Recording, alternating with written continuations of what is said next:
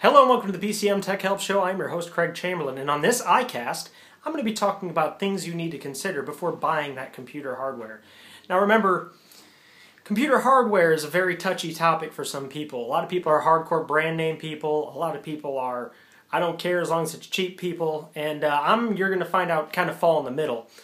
Before I do that, let me throw in here that these are the iCasts, so these videos are just for you guys. Make sure you keep asking questions because I have a whole list I'm running, and I'm running through them one at a time. It's FIFO, all right? First in, first out. So what I'm going to do is I'm going to move it down the list, and I'm getting a long enough list now where I might actually have to do 2 of these a day, which would be great. I really enjoy them. So, computer hardware. Where do you start? Well, what is hardware? Let me start with that. Hardware can be any device that you either plug into your computer, such as a USB hard drive, a USB mouse, anything like that. Or it could also be something you put inside of a computer for an installation. You might put in a motherboard, you might put in a new hard drive, you might put in memory. And so there's some factors you need to take into consideration when you actually decide to go out and buy a piece of hardware, none of which should be on price alone. Now, that's the first issue I want to touch. If you go on price alone, you're pretty much going to burn yourself 9 times out of 10 solely because cheap things are made cheaply. Listen, if there's a product out there, the price seems too good to be true, there's probably a quality control reason for it, and you really want something that's reliable. There's nothing worse than having a mouse stop working when you're in the middle of doing something, or a keyboard, or memory failing randomly, causing hard drive failures and things like that. So let's not just go for the lowest cost item. I'd like to think that's common sense, but a lot of people do approach it from that angle. Probably not the best move.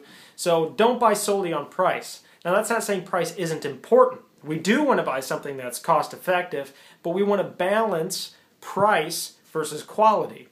So let's move on to brand names. Brand names used to once upon a time mean something. Now the problem is with so many acquisitions going on in these major corporations, they'll buy out a product from a smaller company and then they'll turn around and rebrand that product with their name on it.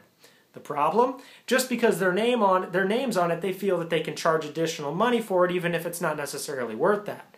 So they'll go out and buy a cheap Chinese manufacturer of memory and they'll say, hey, let's make this a gigabyte memory stick. And so they'll just have them keep manufacturing the exact same memory and then they'll stick their label on it.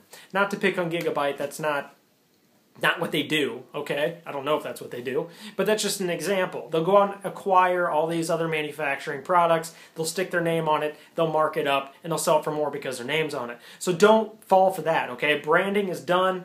Ever since all the acquisitions have occurred, it's really not a great way to buy products. I can't say that. I mean, some of the acquisitions are usually you have a very good chance of getting a good product, such as Asus or Asus, whatever you guys are going to yell at me for calling it that.